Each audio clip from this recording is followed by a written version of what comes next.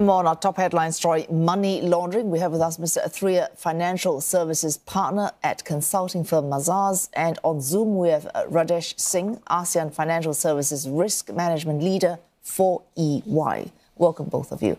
Let's start with a question to both of you, but Ms. Singh can take it first. Money laundering occurs.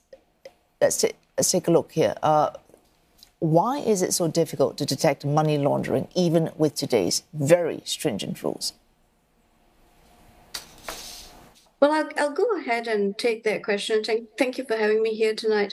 Well, it is difficult simply because we're looking at a huge volume of transactions often, as well as multiple level of controls that a financial institution is required to put in place, and obviously ensure that all of them are effective and work efficiently. Now, although we use technology today in doing all these activities that we talked about in terms of monitoring and surveillance, it still does make it difficult, especially when we have people who have planned the activity to infiltrate the system. It gets that much harder to pick up a transaction that's anomalous among many, many other transactions which are above board.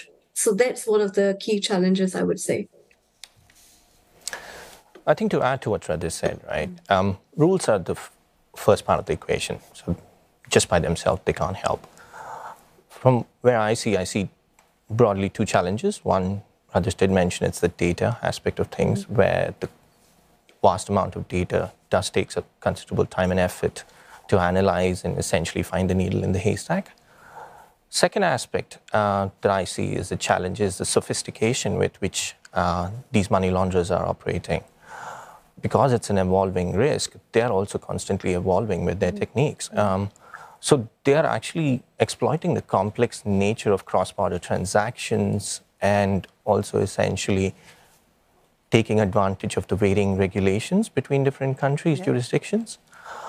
Apart from that, they're also aware of the data sharing limitations that we have. So that's how they hide the beneficial ownership and also structure their transactions similarly to essentially launder money. So that becomes really difficult. If I could stay with you, Mr. Athreya, let's look at money laundering in the digital space as an example. We just heard Ms. Singh say that the money launderers actually customize their tactics to deal with specific technology out there and to overcome it as you would. So is there any kind of technology out there that is available to at least help reduce the time it takes to even detect these such crimes? Yes, I mean, technology is evolving.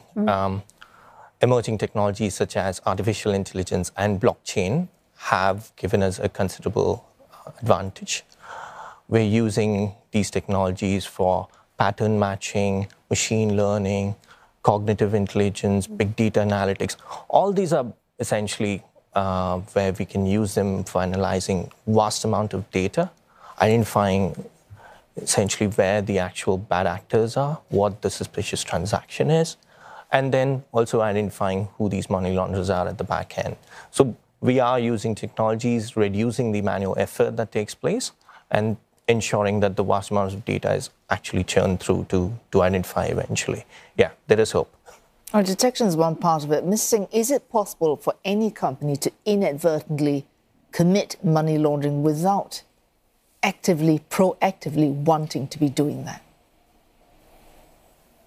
Well, I'd say not committing money laundering in this case, right? If you're looking at financial institutions, then the issue always is about inadvertently facilitating, right? Without knowing that there are perpetrators out there that are trying to obviously, obfuscate their identity, or their bad intent, or the illicit funds that they are trying to launder through the system. So that can happen. But I do think that with the technology that we have in place today, the artificial intelligence, Mr. Athreya talked about that, as well as network link analytics, etc., and so on and so forth, there are there are obviously many more opportunities today to eventually detect the anomalous activity. It does take some time, but it can be eventually detected. But the issue always also is the fact that a particular financial institution is only looking at its own data.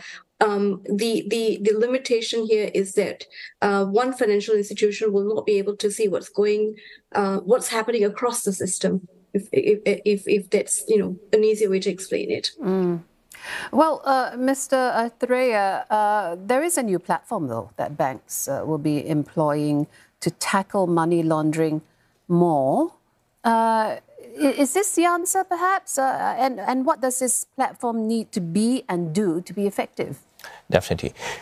This is actually a step in the right direction. The platform is called Cosmic, Collaboration of Information for Money Laundering and Terrorist Financing Sharing across for cases. So this platform is actually starting as a pilot phase with 6 local banks here, where the information will be shared across these banks, and any suspicions, issues, or transactions would be reported. And just now what Radish was talking about, the different financial institutions will then have access to this information and be able to collaboratively fight against such financial crime. All right, a final question to Ms. Singh. Tech regulations, but ultimately, could lawyers and accountants themselves contribute to this fight against money laundering? And absolutely, yes, they do contribute, and they will continue to contribute. I do think that with each case like this that emerge, we learn more and we have more insights in terms of what we need to do as a community, as the ecosystem. Clearly, the DNFBP sector that you're talking about, where the lawyers, accountants, and the non-financial institutions fall under, there already are requirements, regulations in place in Singapore today, because we are a FATF compliant country. Could we do more? Yes, certainly. I think with the current scam that we're seeing in Singapore, there will be new learnings, new insights on how we can do this better, obviously. Thank you both for joining us this evening. Radish Singh from EY and Mr. Athreya from consulting firm Mazars.